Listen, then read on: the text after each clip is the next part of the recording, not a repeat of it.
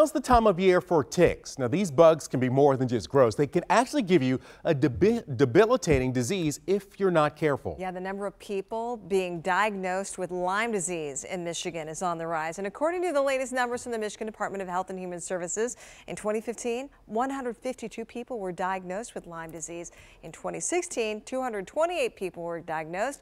And in 2017, 291.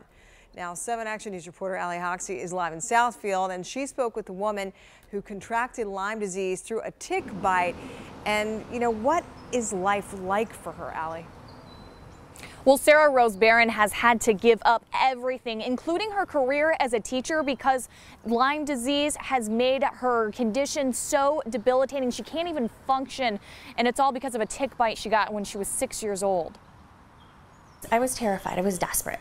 After years of being treated for a myriad of medical issues and multiple misdiagnoses, in 2014, Sarah Rose Barron came to her breaking point. There was an entire weekend that I'd spent with my brand new niece watching her, and at the end of the weekend, I couldn't remember what I had done all weekend.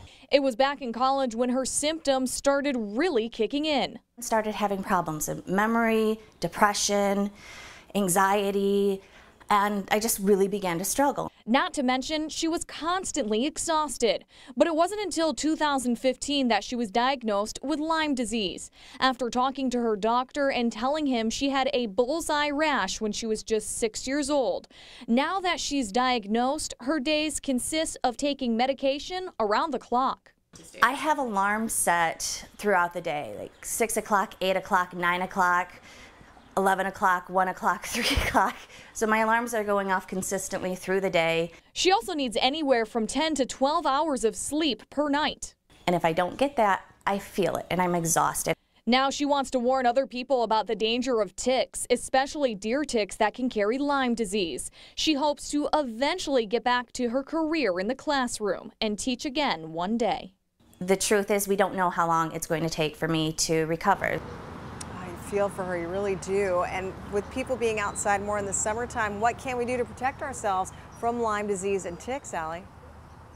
Well, Alicia, wearing long sleeves like this one is going to help protect your skin. Also, make sure to have some bug spray handy. This bug spray has DEET in it. That's what the Michigan Department of Health and Services recommends, DEET in bug spray. And take a look behind me, this wooded area right here. Areas like this one are what you're going to want to avoid. If you do take a walk, make sure you stay in the middle of the trail. That way you're less likely to have a tick jump onto you. We're going to put all these tips on our website at WXYZ.com and more tips to help you prevent a tick bite and Lyme disease.